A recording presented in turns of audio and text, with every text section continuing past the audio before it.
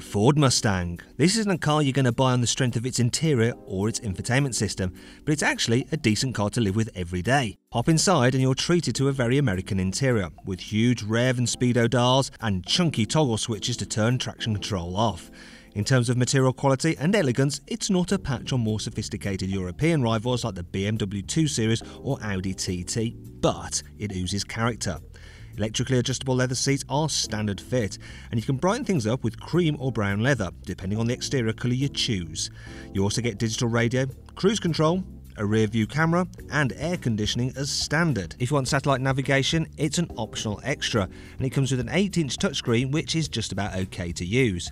Although you do get a nice Mustang logo when you switch it on, though the graphics are a little bit old-fashioned. The system's not that quick to respond to touches either, and although you can pinch to zoom, it's so laggy you're better off just using the on-screen buttons. On the plus side, it does make avoiding traffic easy once you've plotted a route. Also, doing simple things like inputting postcodes just takes far too long. The final nail in the touchscreen's coffin is that you have to use it to change the climate control, taking you away from the sat-nav screen unless you want to use the 4-way split view which hides the map. As part of the sat-nav upgrade, you also get an improved sound system, which is absolutely awesome. It's very bassy and can easily drown out the V8 engine, even at full throttle. If you want this pack though, it's £800, so not cheap on an already expensive Ford.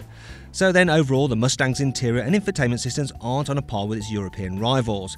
But who buys a Mustang for this sort of thing, eh? Get the V8 and you'll soon forget about the shonky touchscreen. If you click over there, you can watch our 360-degree and practicality video for the Ford Mustang, plus its in-depth video review.